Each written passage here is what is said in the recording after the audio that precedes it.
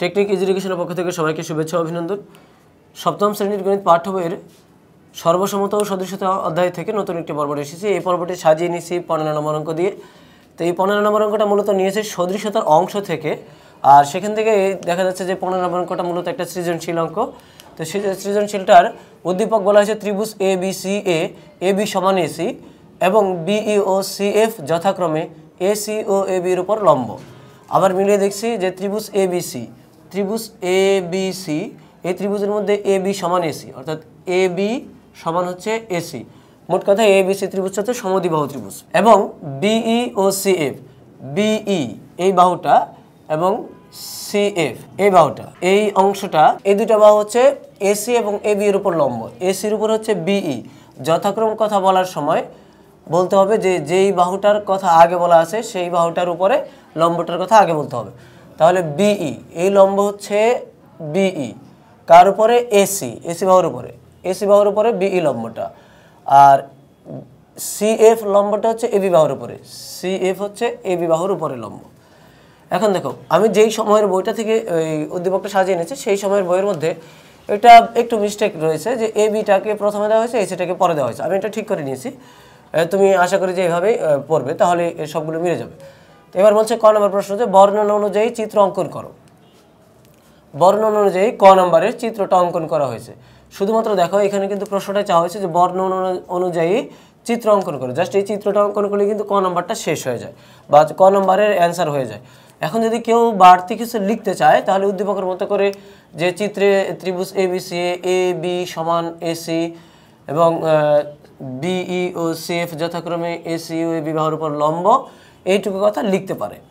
তো না লিখলে তেমন কোনো সমস্যা নেই।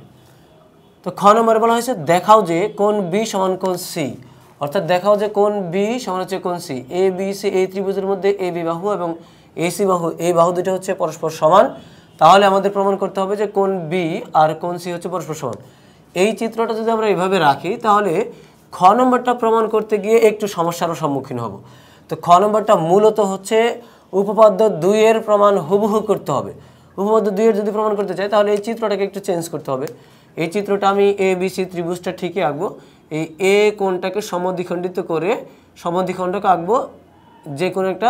আমি যদি এ ডি সমদ্বিখণ্ডক আঁকি তাহলে মূলত আঁকাবো আমি এ কোণের সমদ্বিখণ্ডক, আর সেটা বিসিকে একটা বিন্দু ছেদ করবে।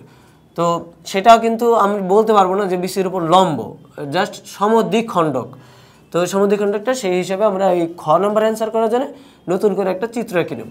তাহলে দেখো খ নম্বরে অ্যান্সার করার জন্য, সমাধান করার জন্য আমরা একটা নতুন চিত্র এঁকে নিয়েছি। এই চিত্রটা হচ্ছে এ বি সি ত্রিভুজ, যার মধ্যে এ বি সমান হচ্ছে এসি। এই বাহু দুটাকে আমি সমান করে এঁকে নেওয়ার চেষ্টা করেছি বা সমান করে এঁকে নিয়েছি।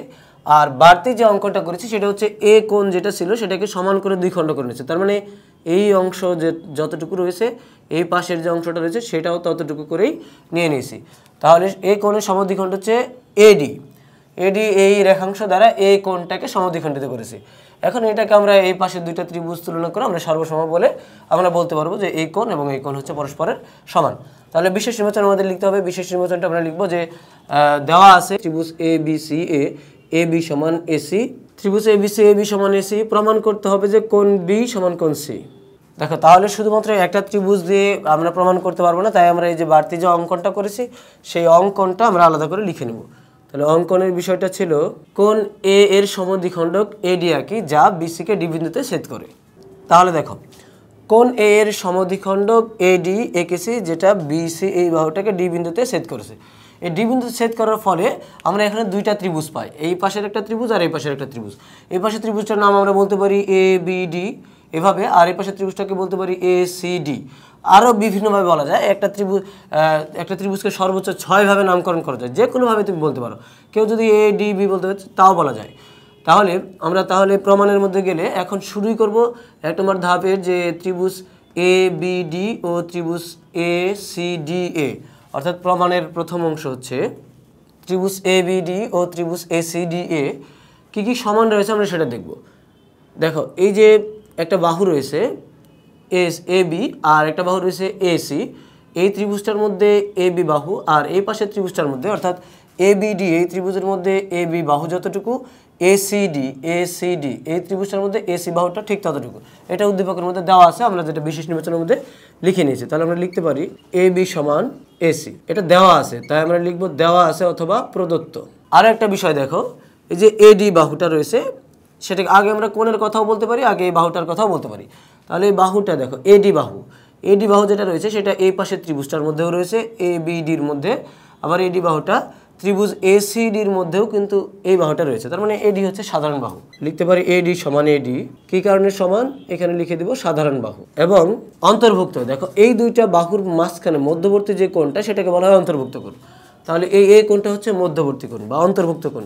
আমরা লিখবো যে এবং অন্তর্ভুক্ত কোণ বিএডি, এটাকে যেহেতু সমান করে দ্বিখণ্ড করেছি সেই সমদ্বিখণ্ডক হিসাবে এটা, আর এই দুইটা বাহুর মধ্যবর্তী কোণ, তাই আমরা বলেছি অন্তর্ভুক্ত কোণ।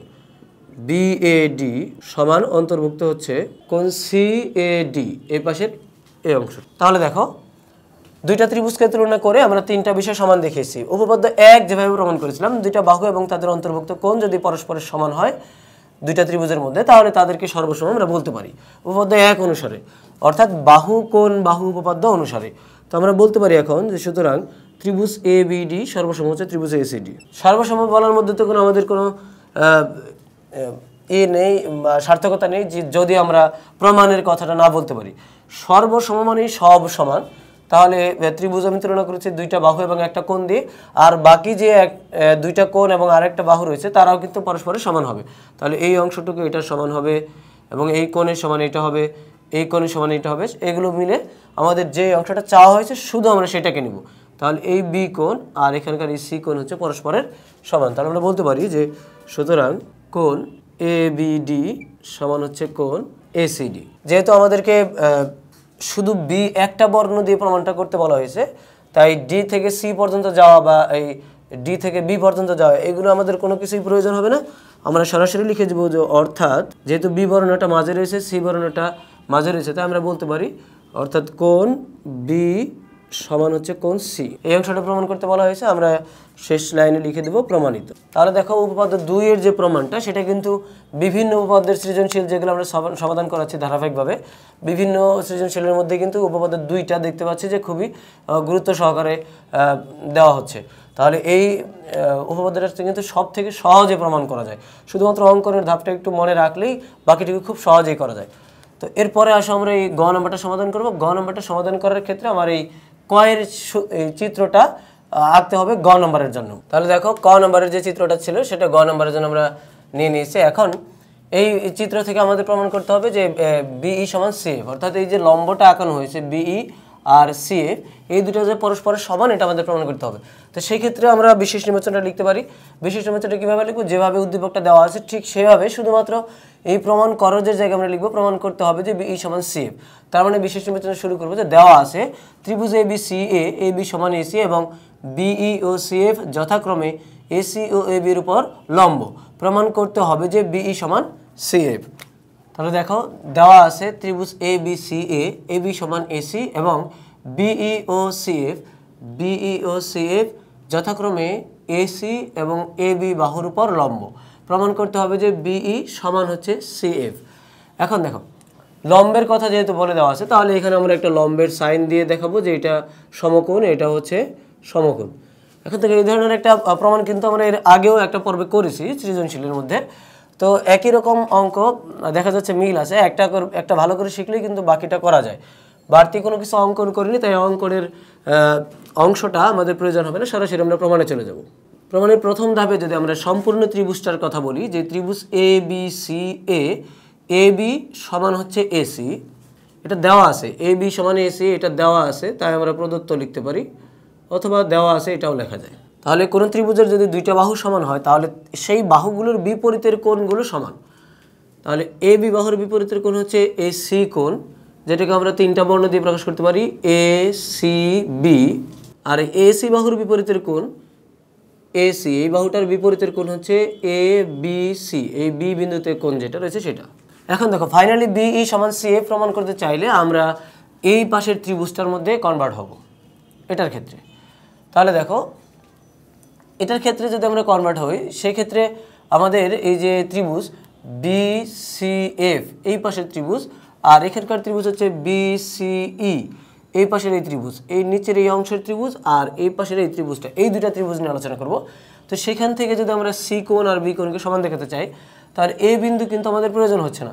তাহলে এই কোণটাকে বলতে চাইলে আমরা বলতে পারি ই সি বি বা বিসিই, এভাবে বলা যায়। তাহলে এটাকে আমরা লিখতে পারি বা, অর্থাৎ কোণের মান ঠিক রেখে শুধু একটা বিন্দু থেকে সরে এসে আরেকটা বিন্দু থেকে শুরু করব। কোণ ই সি বি সমান কোণ, আবার এ থেকে সরে এসে এফ থেকে শুরু করব, এফ বি সি, অর্থাৎ বি কোণের মান ঠিক থাকবে, শুধু যে বিন্দু থেকে শুরু করেছিলাম সেটা থেকে অন্য বিন্দু থেকে শুরু করেছি। এই দুটো কোণ পরস্পর সমান। এখন দ্বিতীয় ধাপে যদি আমরা আলোচনা করি, তাহলে আমরা সরাসরি এই ত্রিভুজ দুটা নিয়ে আলোচনা করব। এই পাশে ত্রিভুজটা নিয়ে যদি আলোচনা করি, তাহলে এটা ত্রিভুজটাকে বলতে পারি বিসিএফ, আর এই ত্রিভুজটাকে বলতে পারি বিসিই। তাহলে ই যেটার মধ্যে আছে এটাকে আগে নিয়ে আসি, বিসিই, ও ত্রিভুজ হচ্ছে বিসিএফ অথবা সিবিএফ, যে কোনোভাবে বলা যায়। এই দুটা ত্রিভুজের মধ্যে কি কি মিল রয়েছে আমরা সেটা খুঁজে বের করব। বিসিএফ, এই ত্রিভুজের মধ্যে এই সি কোণটা যতটুকু রয়েছে, আর বিসিএফ এই ত্রিভুজটার মধ্যে বি কোণটা ঠিক ততটুকু রয়েছে। বিসিই তার মধ্যে সি কোণ, আর বিসিএফ তার মধ্যে বি কোণ। এই ত্রিভুজের মধ্যে সি কোণ অর্থাৎ এই অংশটা, আর এই ত্রিভুজের মধ্যে এই কোণটা এফ বি সি, এই দুটো কোণ সমান। এটা পেয়েছে কোথা থেকে? ধাপ 1 হতে। এরপর দেখো, প্রত্যেকটাকে লম্ব বলা হয়েছে। লম্ব মানে এখানে সমকোণ রয়েছে। যদি সমকোণ থাকে তাহলে দেখো আমরা বলতে পারি যে কোণ এই ত্রিভুজটার ক্ষেত্রে বিইসি বা সিইবি, যে কোনোভাবে বলা যায়। এই বিন্দুটাকে মাঝখানে রেখে দুইভাবে বলা যায়, বিএফসি অথবা সিএফবি। এটা কেন সমান? এটা হচ্ছে প্রত্যেকে সমকোণ। এবং আরেকটা বিষয় খেয়াল করে দেখো, এখানে যে বিসি বাহুটা রয়েছে, সেই বাহুটা দুইটা ত্রিভুজের মধ্যেই রয়েছে। তার মানে বিসি হচ্ছে সাধারণ বাহু। বিসি এই বাহুটা এই পাশে ত্রিভুজের মধ্যেও রয়েছে, বিসি বাহুটা এই পাশে ত্রিভুজের মধ্যেও রয়েছে।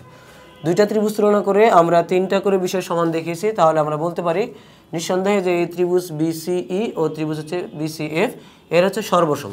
তাহলে বলতে পারি সুতরাং ত্রিভুজ বিসিই সর্বসম ত্রিভুজ বিসিএফ। যদি ত্রিভুজ দুটো সর্বসম হয়, তার মধ্যে সব কিছুই সমান, সেক্ষেত্রে এই বাহুর সাথে বাহু সমান হবে, এটা বলা যায়। মানে বলতে পারি সর্বসমের পরে সুতরাং বিই সমান সিএফ। যেহেতু প্রমাণের বিষয় ছিল, এটা প্রমাণ করতে হবে বিই সমান সিএফ, আর প্রমাণের অংশে চলে এসেছি আমরা, তাই আমরা সর্বশেষ লাইনে লিখে দেব প্রমাণিত। এই কথাটুকু না লিখলে কিন্তু 1 মার্ক কাটা যাবে। দেখো অঙ্কগুলো কিন্তু খুবই সহজ, এবং এরকম অঙ্ক কিন্তু আমরা ইতিপূর্বেও সমাধান করেছি, অনুশীলনী যখন সমাধান করেছি পর্বভিত্তিক আলোচনা করে। তো মূলত সেই একই রকম অঙ্ক বারবার ঘুরে ফিরে আসছে। তো আশা করি যে একবার যদি তুমি সহজে শিখে যাও, পরবর্তীতে শুধু একটু চোখ ভুলালেই কিন্তু এগুলো তুমি খুব সহজে পারবে। তো আশা করি এই পর্ব থেকে 15 নম্বর অঙ্কটা সমাধান বুঝতে পেরেছো। পরবর্তী পর্বে আমরা অন্য কোনো অঙ্ক নিয়ে আলোচনা করবো। সেই পর্ব দেখার আমন্ত্রণ জানিয়ে এই পর্ব এখানে শেষ করছি। খুদা হাফেজ।